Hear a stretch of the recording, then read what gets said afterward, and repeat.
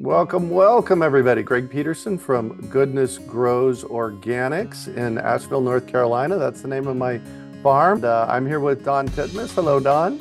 Hey man, the We'll get BLS. There you go. And we're here with Janis. Hello, Janis. Hello, everyone. I'm Janis Norton. I'm from the urban. I work with the urban farm, but my little place is called Two Peace in a Pod, and that's peace as in like the peaceful feeling. Two Peace in a Pod. Well, folks, today we are here to discuss permaculture. And we've titled this webinar while Greg is getting his. Let me know when you're ready, Greg. But we're doing this one, Intro to Permaculture. Yep. So, and Don and Janis, why do we do this one? Why? Why do we do the Intro to Permaculture? Yeah. Why? What's the point of Intro to Permaculture? Well, I think one of the reasons why we do Intro to Permaculture is because so many people have either never heard about it or have heard about it and are overwhelmed by some of what they have heard about it, or they have misconceptions. You know, they've created this image of what permaculture is as either something that's all about gardening or this huge project you got to do to transform yourself into this super hippie world.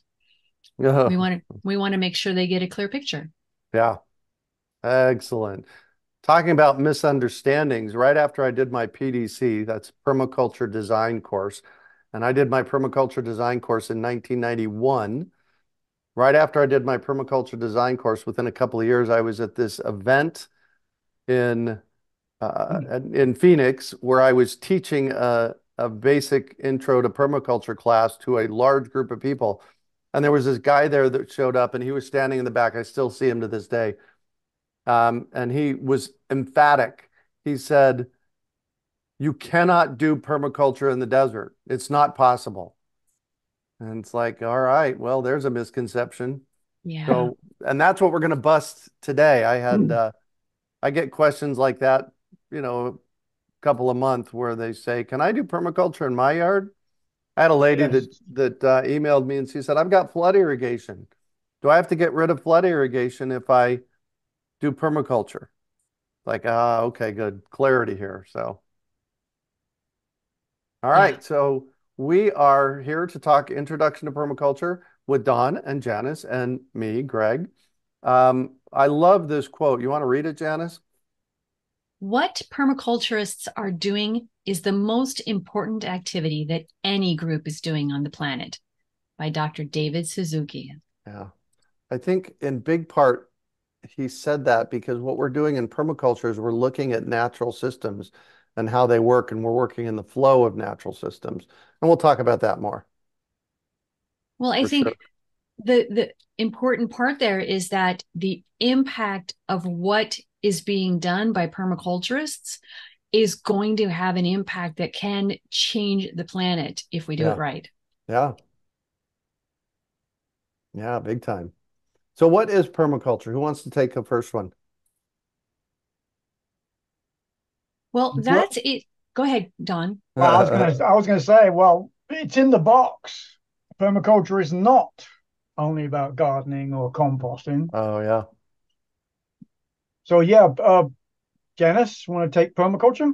Well, it's a mesh of two words, permanent and either culture or agriculture, to come up with this concept. And it's been around for 40 years, Greg, 40 About plus that. years. Yeah. That it was creating this system as we humans can understand it, that created, that put together methodologies of gardening, of agriculture, of living, and made it so that it could be understandable and taught.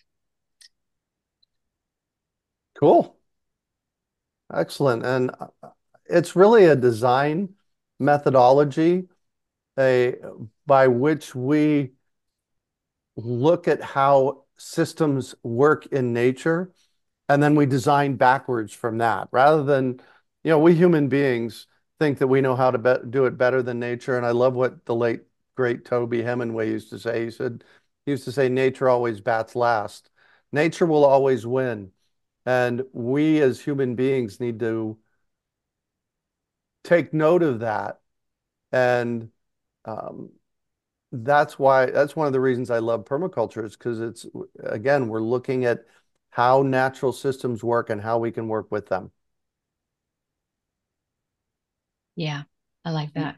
That leads us into the holistic and systems-based bullet point. Holistic meaning that we're not just focused on the garden, on the landscaping. We're not looking at that. We're not looking at landscaping to be all about appearance. We're looking at the landscape to be a part of the productive aspect of the whole home site, each of it connected. One system's excess becomes a resource and an input for another system. Making closed loop systems makes it more sustainable and therefore more regenerative. You mentioned this whole circular closed loop thing.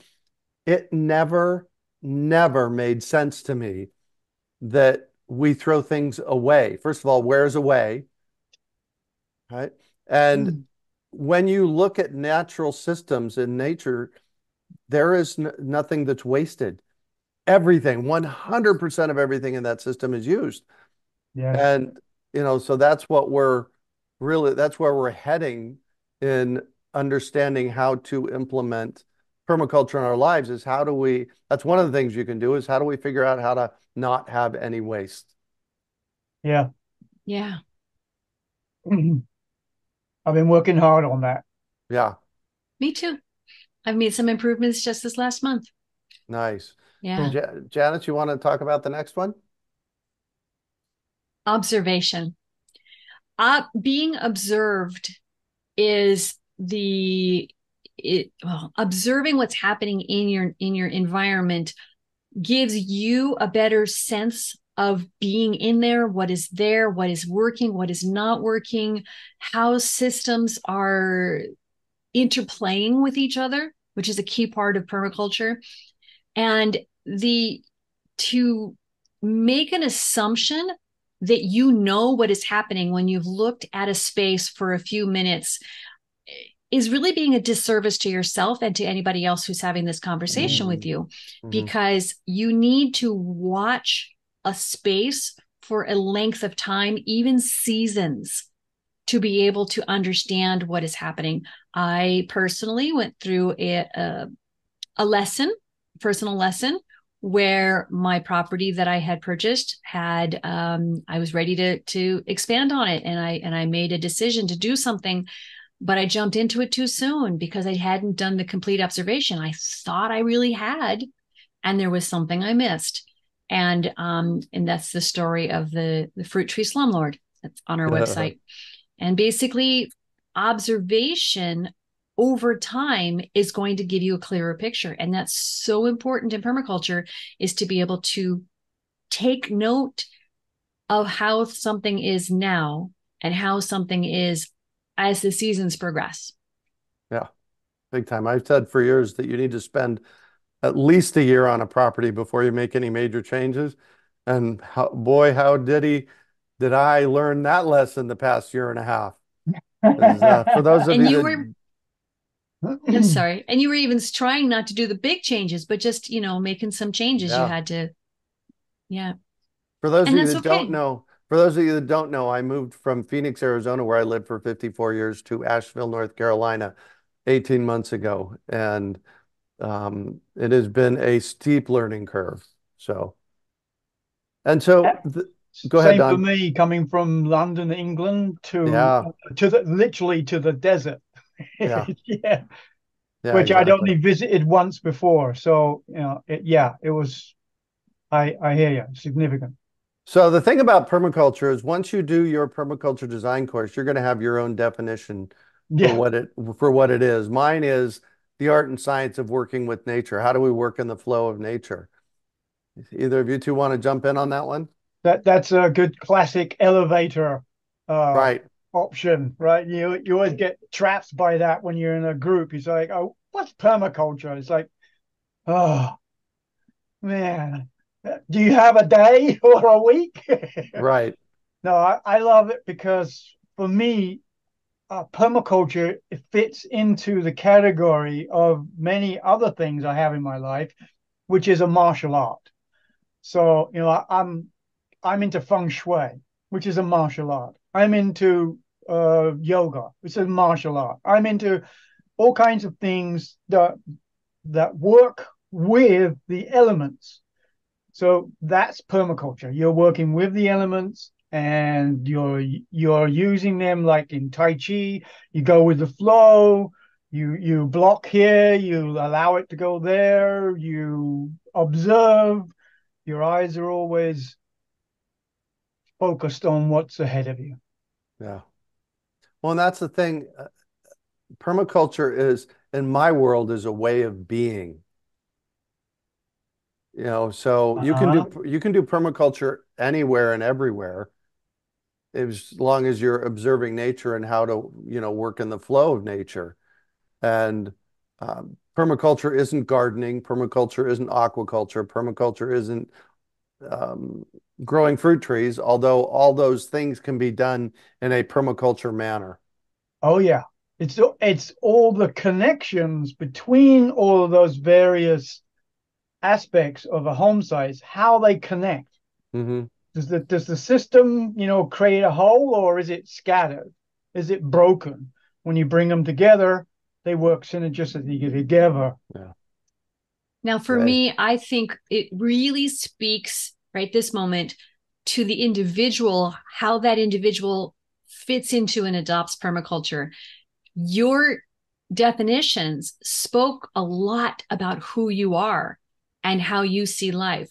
For Yeah, me, I'm systems. yeah, So my definition of permaculture is that it's a way of life that emulates, intersects, and cooperates with those continuously regenerative systems of nature. And there's words, those words I chose specifically because it spoke to me about how nature's systems are so key to the solutions we're trying to create in our own lives. Yeah. And so my definition revolves around systems. Uh, and Janice is definitely a systems person. See? yeah. Yeah. All right, there we go. Don, you're up. Okay.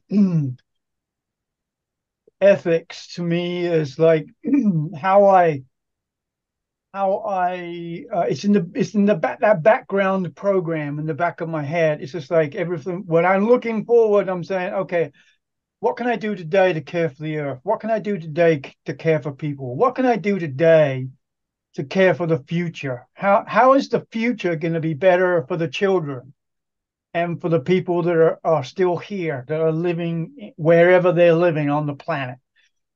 And so by me saying, okay, I can take care of the earth in my little location, and wherever I'm out and about, I can also do things like clean up after someone that's gone camping and they've left all their stuff behind. I can pick that up. I can make a difference locally, which rolls out. I can become the example for others to follow or not. Uh, but for me, the ethics are the filter by which I say, okay, is this a good solution or a not so good solution? Does it stay or does it go? Does it stay or does it go? Cool. And then that sweet spot in the middle that we have a target right now. we were, Yeah. we were talking about changing that to a heart. So it's the target right now is the sweet spot in the middle so that each of the earth people future are considered, and that sweet spot in the middle then gives us the best option. Cool.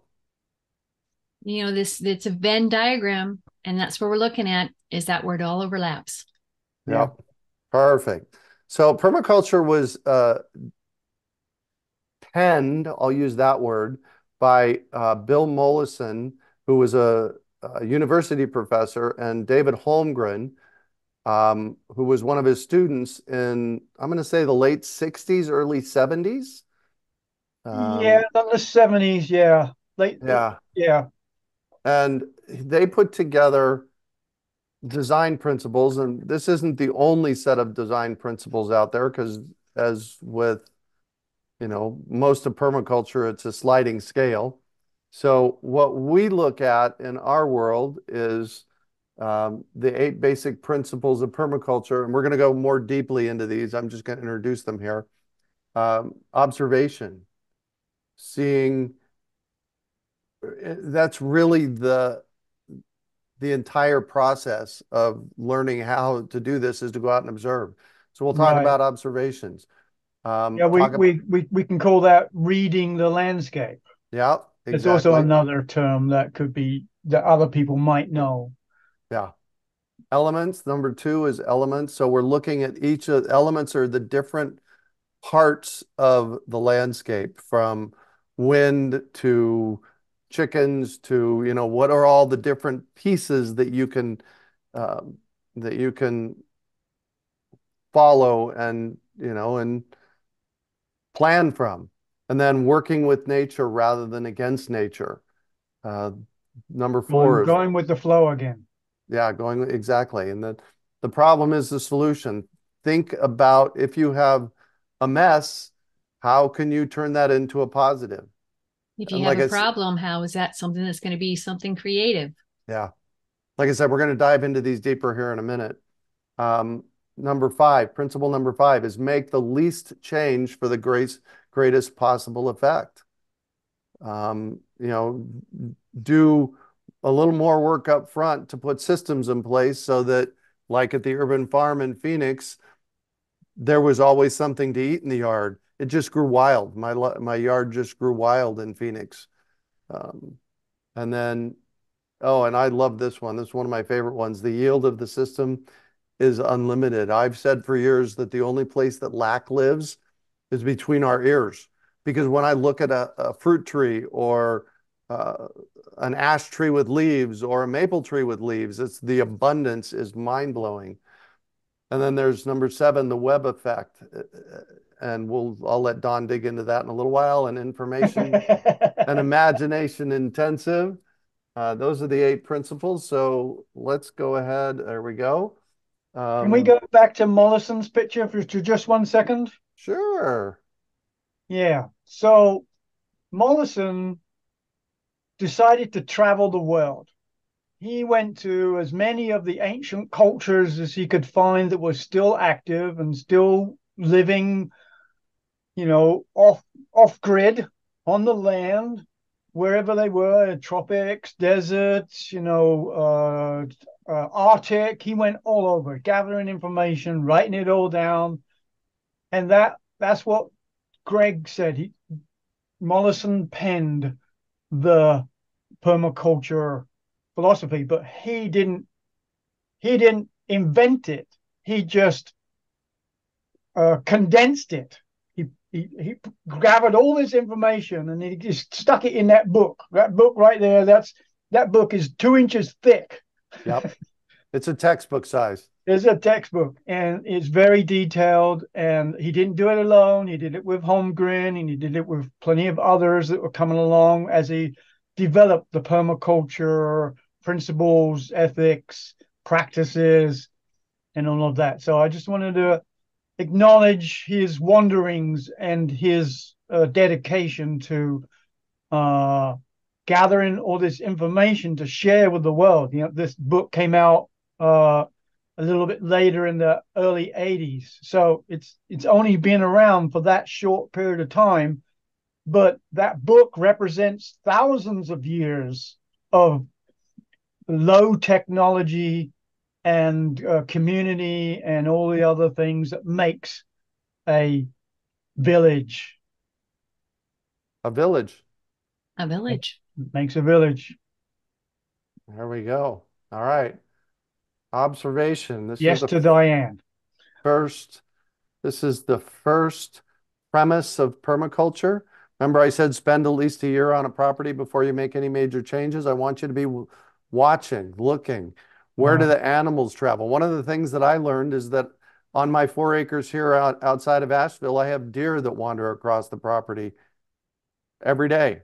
We see deer all the time, and they impact my fruit trees by eating the leaves. And so when you're designing a permaculture process, the process is observe, plan, implement, observe. And you'll see this in a slide here in a little while, but it really comes down to observation. So macro and micro. yep, exactly. One of the things that I have had to manage out here that I didn't have to manage in Phoenix was we get 7 inches of rain in Phoenix a year. Yeah. We get Wow. 3 to 4 inches of rain a month here. That's like 40 inches of rain here. So whereas I was managing rainwater harvesting in Phoenix to see how I could conserve and hold on to as much of that water as possible, managing rainwater harvesting here is making sure I don't flood the dang house. So, and that's done through observation. All right. Elements. Who wants to take this one? Elements must have many functions. This has to speak with how a particular item, whether that be plant, animal, physical structure, how that is being utilized in your space. Now, when you're talking about an element having many functions, this picture here shows a old grapefruit tree that at first served as shade. And then when it died, Greg allowed it to be a structure for a grapevine. And then when it finally no longer could sustain itself in the location that it was, he used the wood to become the uprights for a pergola.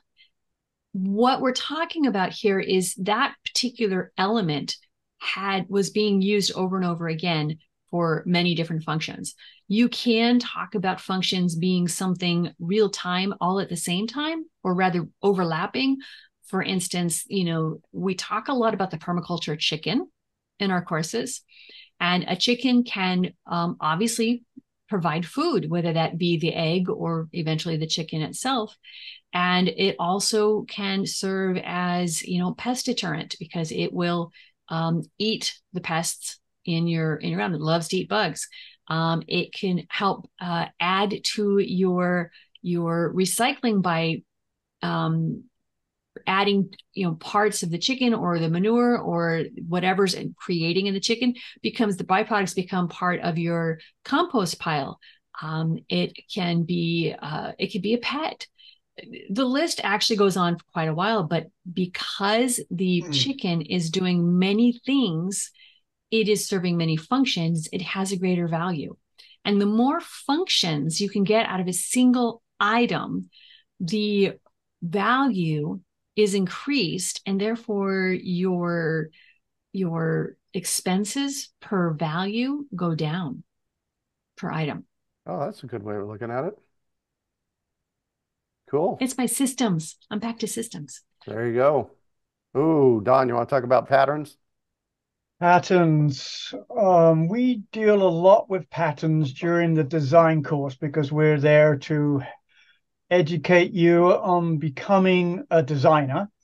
And one of those things is patterns. We look at patterns. We look at spirals, and that's one kind of pattern. That's your hurricane. That's your tornado. That's your wind patterns. That's the whirls in the river. Those are the whirl patterns in nature's plants and different things. So when we're looking at patterns, we can already start to predetermine how they operate. So patterns give us information of what's happening on the land. And the land here, we can see high spots, we can see low spots, we can see where the trees are still there, they're not been harvested. So that's an interactive forest. We can see in the distance that we can see that it's degraded land further away, but the land that we're looking at has been enhanced. So I can see like 1, 2, 3, 4, 5, 6, 7, 8, maybe 9 ponds on this large acreage of land. Those have been designed so that we put in one wall at a low point, and now the water is being caught behind that simple dam wall. And then now the resource that is vital for life has been held on the land so that it can be utilized whenever it's needed, where, on what it's needed to be put upon. So we're gathering and storing resources on the land for now or for later.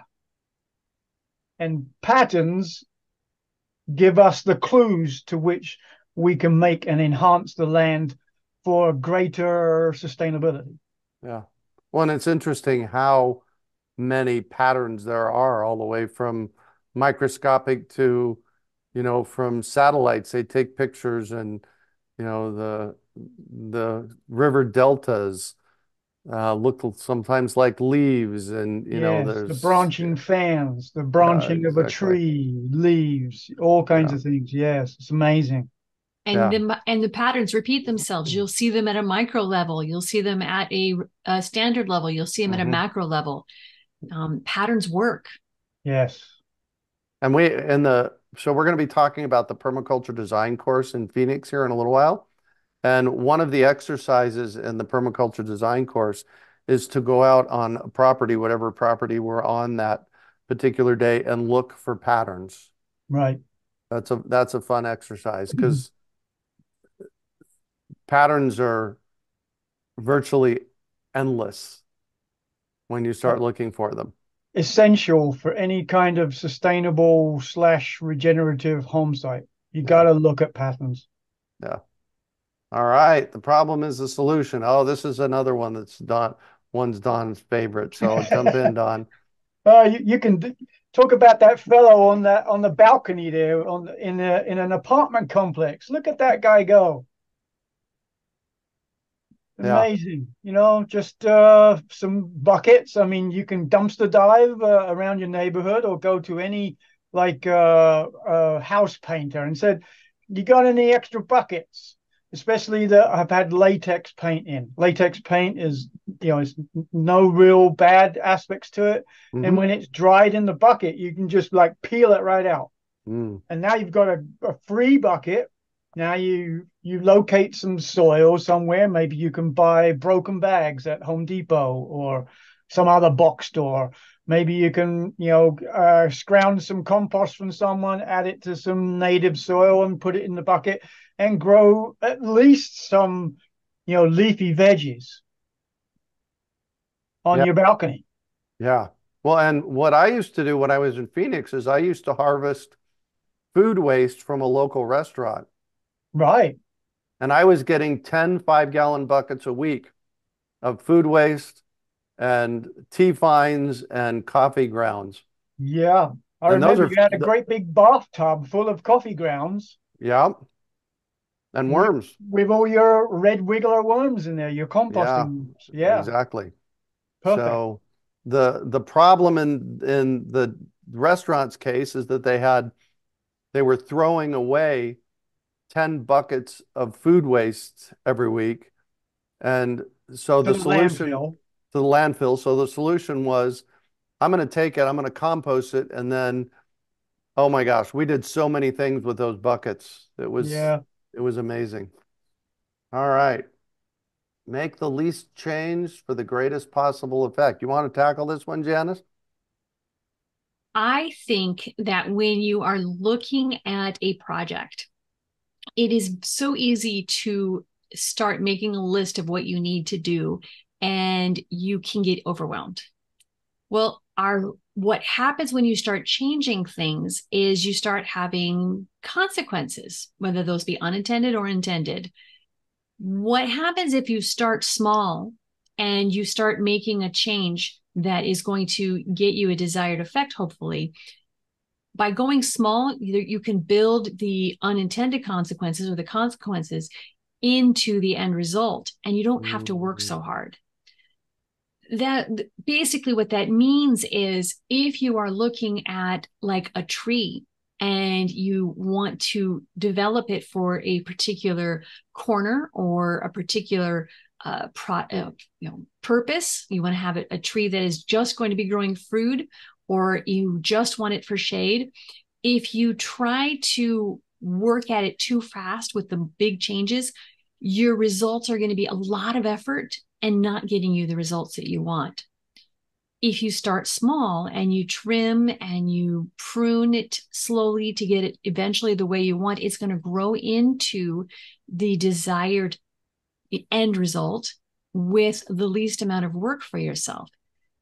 And by observing the changes that you make as you make them, you mhm. can see the little effects and what you might need to do to keep nudging it into the direction that you're wanting to go. So if you were going to, you know, build a whole new backyard by starting slow and making it just a little bit at a time, you can see how the effects or the impacts of that change will affect everything else. So you don't have to work so hard to get it. Does that make sense? Yeah. Yeah. And by for instance, in my backyard, I wanted to have an orchard. Well, I found out when I started digging that there was this huge slab of a concrete like substance called caliche in the backyard. What I could have done was brought in a big, machinery to dig it all out, to put the trees in, and then eventually, have to plant the trees, etc., at great effort and expense and damage to the environment and noise to my neighbors, etc. Lots of issues that could have created with that. But by slowing down and looking at what I had, I realized that a simpler, easier process would be to build up my space, build in and bring in some soil and some compost, and to create an environment that my trees could thrive in that didn't require me to do all of this construction work. So by making a small change, a slow change, I worked with my space and I created a beautiful orchard, which you can see behind me. And I didn't have to lay out the expense of this big dig. Nice. Thank you. All right. Well, I think this particular one, first of all, this is a picture a few years later. That's the old dead citrus tree there that you saw in a picture 4 or 5 slides ago, with the grapevine that was growing on it, and it's cascading over to the structure of the back, the back patio structure. So, um, and How long did you have that grapevine? the grapefruit tree that died in 2004 was planted in the 1920s. Yeah, no, I'm talking about the grapevine because I'm looking at that 45-degree angle of that limb coming off of the left-hand side, and Yep. that is the grape trunk. Yep, exactly. And so that grapevine grew that way from 2004 to 2014. Uh, That wow. was 10 years. And then, like Janis said earlier, when the tree finally rotted off at the ground level, I cut it in pieces, and it is now holding up the pergola that is over the outdoor kitchen. So, um, and as I mentioned earlier, um, the abundance in nature is just mind-boggling. And our job in permaculture is to put those systems in place so that we get that abundance, so we can harvest that abundance. And one of the ways that I did it at the urban farm at this property here was that I planted open pollinated seeds. So that means that when the plants like carrots and basil and all the vegetables that I would eat would go to seed, I would just spread those seeds around the property, and the plants would just come back year after year after year on their own. So that's the abundance there. And real in permaculture, we like to really play on and work with that massive abundance. And so there you Do you go. mind if I talk about, while you're there, go back Yep, one? I You can. mind talk about the ethics, right? We're talking about care of the earth. Yep.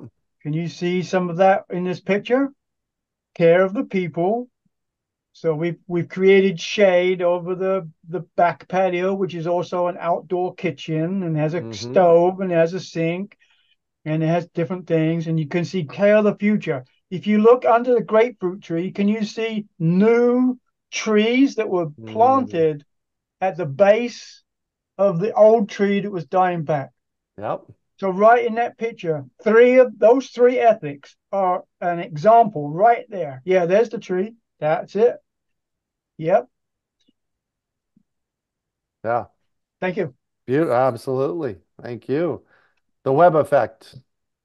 You get to talk about this one, Don. Where everything's connected. We cannot connect ourselves from nature. We are part of nature. Nature is part of us. We're the same, you know, uh, elements in it. We're carbon, we're hydrogen, we're all those things. We're all those things. So the web effect is in how all of those things works together as a positive rather than a negative. So we're looking at the yin yang aspect, maybe if Mm-hmm. you associate to that. The picture in front of you, the primary element in this image is the apple tree. The apple tree is that circular dead center. Right there. Below it on the ground is ground My cover, favorite. which also happens to be food. Those are sweet potatoes. Mm-hmm. There's a hedge, a citrus hedge to the right, and there's the neighbor's mulberry drooping down on the left. And this this tree, which is growing and producing food, is also connected to the house. It's off screen to the left, Yep. but Right over here. Greg's internal bathroom was replumbed with a Jandy valve on it so that his bath water could come and sink water could come out of that building, went down into the ground, and then we piped it over to where this apple tree is. We dug a chamber to put a container in there that is the surge pot for the gray water from the house. So Yeah. the apple is thriving because it's connected to the house. Gray water that would Nice. You're have going to have normally to gone explain down what the it. sewer. We've intercepted it with the Jandy valve and we're putting it out into the landscape. Can you That, really quickly explain what a Jandy valve is? Oh, oh, yes. you can, yeah, it's like just like a switch. So it can go to the sewer one way and it can go to the landscape the other, and it's completely off the other way. It's used a lot on swimming pools, Yeah. the Jandy valve, the back flush. Cool. And one of the cool things is this was back in 2005 or 2006 when we did this. We actually did the installation around a course. So remember, over the course of a weekend, Yes, we brought in Brad. Brad Lancaster, and we did a workshop where we installed it so that Yes, we got to teach people about gray water harvesting. Um, and then we got a gray water system installed. right. So, all right. And the final one, Don, you're up. I love this one. Oh, I am uh, a low tech and high tech when appropriate person. So Yeah. the more low tech we can do, the less we have to maintain, the less work we have to do to keep the thing running, to fix it when it's broken. If you do more low tech stuff, more passive flow, it's like there's no, once you built it, you can just leave it. It's just going to run by itself. A passive flow system is far more efficient and sustainable than an active system where you have to have pumps, you have to have machines, you have to have this thing and that thing, a computer, all those kind of things. So imagination and information intensive, we're bringing those things together. We're setting no limits in the beginning. The limits come later as we find ourselves where we're at. Can we afford this fancy solar system, or do we just do something else instead? You know, we need to look at options, and Or we do bring we, those options in. We are they care? Do they care for the earth? Do they care for people? Does it care for the? Does it have an influence on the future, a positive influence on the future? And we can start to synergize these things down so that we can create the best home site that we can possibly design, and we put that all on paper, and then we have a document that we can share with others, because I don't do everything on my home site. I don't know nothing about solar, but I know people that know solar. You know, I can't climb my big pine tree anymore. So, but I know arborists that can climb my pine tree, but I know how to prune it, and I can say, yeah, not that one. No, not that one, that one. I can do that because I'm an integral part of my home site. I've been here since 1991, but I took my design course in '03, no, '04, Yeah. somewhere in there. I'm the same. And yes, multiple disciplines can be adopted to solve any challenge. And it's becoming, again, you know, the problem is the solution. You know, the making the greatest, you know, yield for the least. All of these all come to play. They're all together. We've separated them into 8 so they can be understandable, but those 8 work together to create that sustainable regenerative home site. Perfect. So we do thank you for that, Don. And we do have some questions in the chat. If you have questions, if you can drop them in the Q&A, that's better. Although I see them there, and we'll jump into the questions here in just a couple of minutes. I want to talk about a couple of courses that we offer. First of all, you know, where do you go from here? I am a big proponent. I went back to college at the age of 39, got a bachelor's and a master's. The thing is, between my college time and the time I went back, I had taken over 30 different classes at a community college that of things that I was interested in. I'm a lifelong learner. And the nice thing is that, you know, since about 2010 or so, there's so many more opportunities to learn. So here at Urban Farm, we've got those opportunities. We have online courses, we have in-person courses. There's the Urban Farm podcast, you know, and we're building community around that. So I really encourage you to keep learning. We were lucky enough to know, and I was good friends with Toby Hemingway before he passed away. He wrote the book Gaia's Garden, the top-selling permaculture book on the planet.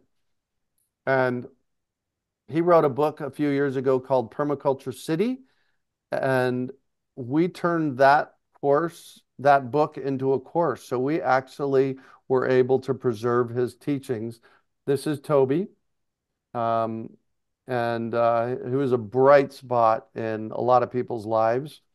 And so we have a course called Creating Your Permaculture City with Toby. It's 9 pre-recorded online classes. It's structured so that it's self-paced. You just watch when you want. And I think Raymond made us worksheets for all of them, didn't he, Janis? Yes, he Yep. did. So we have He's working worksheets. on them. We've got most of them up. Cool. And there's access to the Urban Farm Facebook group and tons of extra content. There's an amazing amount of content that comes with creating your permaculture city. The thing is, we've always sold it for $197. And between now and, well, it says 72 hours, for about the next week, we're selling it for $49. So if you want an extraordinary experience of learning from one of the top permaculture people on the planet, we have that available for you. You can go to permaculturecity.com, and that'll take you to a data page on the course itself. And like I said, it's self-paced and you're going to learn a lot. There is a 30-day money-back guarantee. And then there's our local to Phoenix. So if you're in the low desert within driving distance of Phoenix, this is something to consider. This is our permaculture design course. Here's the thing, if you're not local to Phoenix, put in the name of your city that you live near and permaculture design course, and there's highly likely going to be a permaculture design course in your area. So for us, this is our 19th. I think this is our 2024 will be our 19th annual permaculture, or maybe the 18th annual permaculture design course. We've been doing a long time. Don and I started in 2006. Yes, the fall of '06. Yeah, 2006. And for a few years, we offered two a year. We offered one in the fall and one in the spring. That's right. So the Phoenix Permaculture Design course starts February 11th. For more information, you can go to urbanfarm.org/PDC. If you're interested in talking about being in the course, if you have questions, you can email me, greg@urbanfarm.org, and we can get on a phone call. Here's what I promise you. It will change your life. Doing a 72-hour introduction to permaculture design course, for me, it was an acknowledgement that there was something that we could call the way that I think. Because in 1981, this was 10 years before I did my permaculture design course. In 1981, I designed what we would now call a regenerative fish farm on paper. I just drew it all out because I visited this fish farm in Arizona in 1981. They were harvesting and cleaning the fish and throwing away everything that was left. They were throwing away 70% of the fish, the entrails and the bones and that kind of What a stuff. waste. It was, and it just didn't make sense to me. Didn't make sense. So I designed this farm where everything got used and it only produced a usable thing, whether it was food or fertilizer or mulch or compost, everything got used in the system. So doing a permaculture design course will absolutely change your life. I promise you that. If you go to urbanfarm.org/PDC, you can find more. Oh, and what's included. So here's the deal. If you do the local Phoenix permaculture design course, that should say 2024 Phoenix PDC, we're going to throw in, as part of your tuition, the introduction to the book. Janet, you probably can't see it, but Janis is holding up the introduction to permaculture book. Plus, we're going to throw in Toby's online permaculture city course. So you're going to get that learning as well. So if you go to, for the permaculture design course, urbanfarm.org/PDC. If you want to know more about Toby's course, you go to permaculturecity.com. We do have a permaculture frequently asked questions. A frequently asked questions page for the PDC. So when you go to that page, down at the bottom, there's a link to the frequently asked questions. Yeah. I do want to make sure that people will understand that we're not having you in class from February to April. This is 5 weekends, 5 weekends and stuff in between, but we're not going to make it come every day from February to April. There you go. The dates for the 2024 class are listed on the website. Yeah. Perfect. Perfect. So Lee is out in Mesa, Chandler. He says, I'm looking to convert an acre plus property, my primary residence, into a micro farm. But at 62 years old, I need guidance. We're in Chandler, 5 miles south of downtown Chandler. So multiple things here for you. First of all, we do garden consults, farm consults, virtual consults. Don and I do water harvesting consults, and we do those virtually. So we just get on a Zoom call. And, you know, those, they come with a money back guarantee. So, Lee, that is a Good one starting point. possibility. That's a good starting point. Um, but I'll tell you what, I'm 62 years old too, Lee, and I moved when I was 61 years old. I moved all the way across the country to what you're seeing in the background, 4 acres. And I am implementing permaculture principles here at my new place at the age of 62. So, hey, you're just getting started, man. Janis? Raymond, another one of our people that are available to do consults, um, virtual consults, he took the course at 67. There you go. So, yeah, don't count yourself out yet, Lee. Yeah, exactly. So, and, And Lee, since you're local, I can visit you. It costs more for yep. me to visit you, but that is also an option. Yeah. Don does in-person consults. So you can, what's your email address, Don? Permidon@gmail.com. So there you go. Gaynell says, "Oh, you young people, I'm 76." Yay! Yay. Yay, yay, yay. So, and, Good. turning your place into a micro farm, it's something you could do over the next 5 to 10 years. You just do a little it and a little it and a little it and a little it, and it happens. It Yeah. magically happens. Just I'd get your like to master plan first. I'd like to speak to Diane's comment. What's that? Diane says, I don't really have any systems available on my Mm, property save for one lonely ponderosa pine, 36 vacant acres at 9,000 feet in southern Colorado. High and dry and very windy, lots of snow, and it's located in the valley, and the acreage is hilly. The only improvements are a driveway and a well is dug. By perfect. using observation, you will be surprised at how many systems you have in place. Yeah, Yep. they're There already are there. there already are. The three of us could probably start listing, come up with half a dozen right off the bat. Water So harvesting. there's Yeah. exactly Yeah. Right. What I mean, hills and valleys. hills and valleys, Well, Great. soil yeah. creation, Go with the water. flow.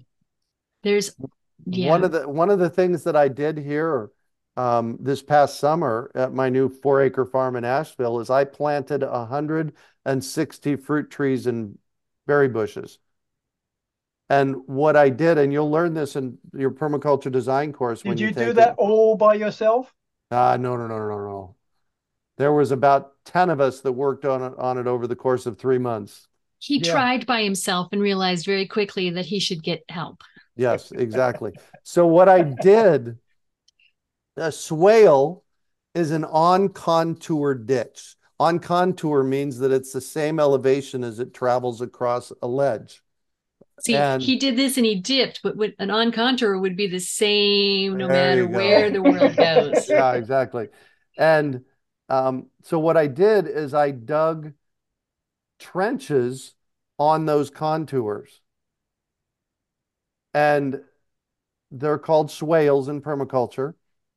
So they're along the contour of the hill, and when the water comes, when the rainwater comes, remember 3 to 4 inches a month, those swales are designed to capture that water, and And that's where slow I the sink. and slow it and sink it exactly, and um, That's where he that's where I planted. planted my fruit trees. All my fruit trees are on contour swales in 2 different orchards on the property here. So, and that's just, you know, there's so much there for you, Diane. And that's the cool thing about a permaculture design course is that it opens up your eyes. It opens up your eyes. Um, Gaynell, Gail, yay! what's that? Gaynell has added to her collection of urban farm courses. Oh, very good. Cool. Um, Gaynell says here, she says, are you potentially inviting things you don't want into your environment when we were bringing in the buckets of food from the restaurant? GMO and non-organic matter, for example, when using waste from restaurants and other sources. Here's Don, put your email in I got the it. chat. Okay, good. Here's the thing, Gaynell. You want me to do that? That's No, too I high got tech. it. Okay. Here's the thing, Gaynell. We live in a very, very, very polluted world. I don't think we can get away from all the Completely. pollutants. So we have to do the best we can do. What I do know is that the restaurant that I worked with was a more natural, more organic-ish restaurant. And the stuff we were getting was pre-consumer waste. So it was the heads of lettuce and celery and carrots and that kind of stuff. So, Trees. could there have been GMOs in there? Probably not, because there were not. Most Um, likely not, but there's a possibility, just not enough to worry about. yeah. And then But during the composting process, the links between the elements that make a compound are broken so that yeah, only the elements are left and it's no longer a harmful compound. yeah. If you do your So, composting correctly. yeah, Yeah, exactly. right, right. All right. Well, There folks, we go. we've already had, I think we're up to maybe 9 registrants at the moment, so we don't have that many spots left. If you are considering and joining the PDC, grab your slot soon. You get to take advantage of the early bird discount Yep. and just Give go ahead. yourself the gift of life. Yeah, Yeah, yeah. exactly. All right, Miss Janice, any final thoughts? That was mine. All right, But Don. thank you, folks. Yeah, any final thoughts, Don? 2 thumbs up. All right. So here's the thing. Learning permaculture, if you engage in it, will absolutely change your life. Whether you're taking Toby's course, a permaculture design course where you live, or the Phoenix permaculture design course, it will change your life. So, I just And encourage you to jump in and keep learning. Go ahead, Janice. I'm sorry, I just realized by joining the Phoenix permaculture course, you will be joining the Phoenix permaculture community. Yeah. Yes. We have an amazing community of people right now that are all interacting and supporting and, helping each other get their stuff done. Yeah. And they're collaborating. They're Big permablitzing, time. right? So, I've had multiple this, chats this morning already. yeah, yeah. All right. Yeah. Well, so if you decide to jump into the permaculture design course, it starts in February. Um, and jump into the uh, permaculture city course. You can do that. Lee wants to know, is the Urban Farm Facebook page in Phoenix still live? It absolutely is. So here's the thing, Lee. The only thing that changed when I left Phoenix was that I sold the Urban Farm to an The amazing house. family they're absolutely honoring what we did there, and they're loving every minute of it. But we still offer all the same programs. We still offer our fruit tree program. We still do the permaculture design course. We still do all that. And I fly to Phoenix during the time of year when I need to be there. Yes, Janice. He sold the property that the urban farm is the location of the house and the property. He didn't sell the business. Right. Exactly. So we're still totally active with that. So, Yay. all right. Thank you, Don and Janice. Thank you, everybody, for joining us. If you have any questions, if you want to get a hold of Don, it's permidon@gmail.com, and that's in the chat box. Or, I'm Greg at urbanfarm.org. Janice is Janice at urbanfarm.org. I'm Jan is at urbanfarm.org. There you go. There you go. All right, guys. Good Thank job, you. everybody. Thank you. All right. Thank you. Bye.